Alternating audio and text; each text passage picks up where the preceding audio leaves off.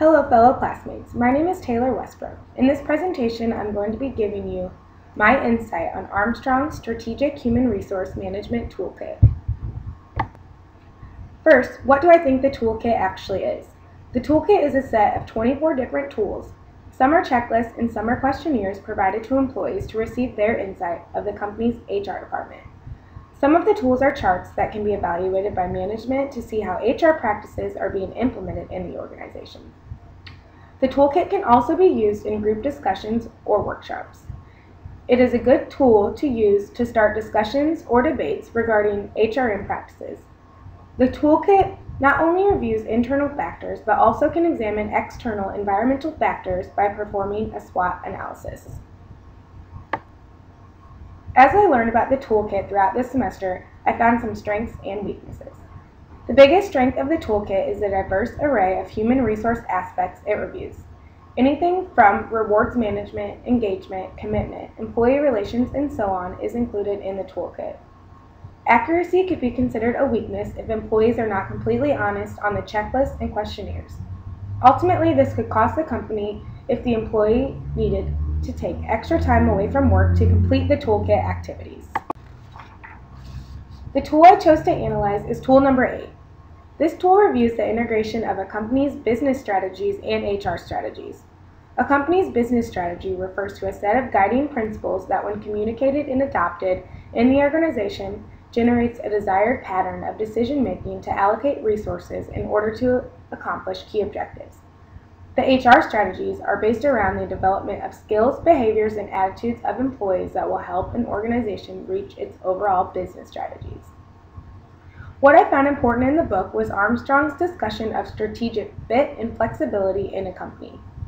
In order to be successful, an organization needs to be strategically fit, which means designing HR strategies to link to the business strategy, and strategically flexible, which means making the appropriate adjustments to strategies when internal and external factors affect the environment.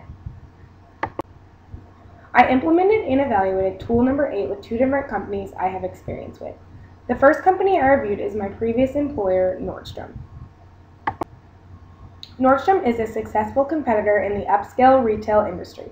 The company's key component is their exceptional customer service, which is based on the founding philosophy of offer the customer the best possible service, selection, quality, and value. Nordstrom is seen as a great company to work for. The company was listed as number 61 on the Forbes Top 100 Companies to Work For in 2012. Their modern strategic approach to HR makes them a prime candidate for job seekers. Trust, rewards, diversity, appreciation, recognition, and advancement are most of the HR strategies Nordstrom focuses on. On the next slide, I provided a sample of the tool number 8, which shows the integration of each HR strategy with the overall business strategies of Nordstrom. As you can see from the chart, the business and HR strategies are highly integrated. For example, one of the top goals of Nordstrom is to promote diversity. The company stresses the significance of diversity because they believe it makes them more able to better serve customers. Nordstrom's total workforce in 2012 was 43.2% minorities and 71.1% women. The second company I explored with tool number 8 is my current employer, City Water, Light and Power, also known as CWLP. CWLP is the municipal electric and water utility for Springfield, Illinois. CWLP was established in the mid-1800s and is now the largest municipal utility in the state of Illinois. CWLP takes a more traditional approach to HR strategies by providing functional duties of the company like hiring, training, rewarding, and safety. CWLP does integrate strategic flexibility by abiding to changes to internal and external environmental factors like changes to people in office or the Federal Affirmative Action Plan.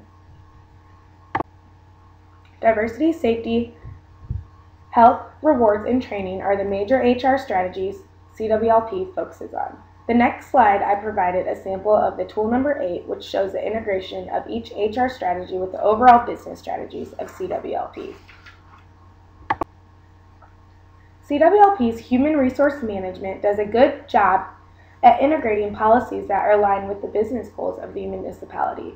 For example, the current mayor Mike Houston, is pushing diversity in his business strategies during his term. CWLP has changed its healthcare policy to allow insurance coverage to civil union partnerships. Also, the hiring process has changed. HR is now involved in every stage of the employment selection. This has increased the number of minorities and women in the organization. Overall, the Toolkit is a very impressive human resource management tool. Organizations can gain valuable insight in regards to how HR policies are being implemented by doing a recurring Toolkit breakdown. I hope you all have a better understanding of tool number 8. Thank you for listening.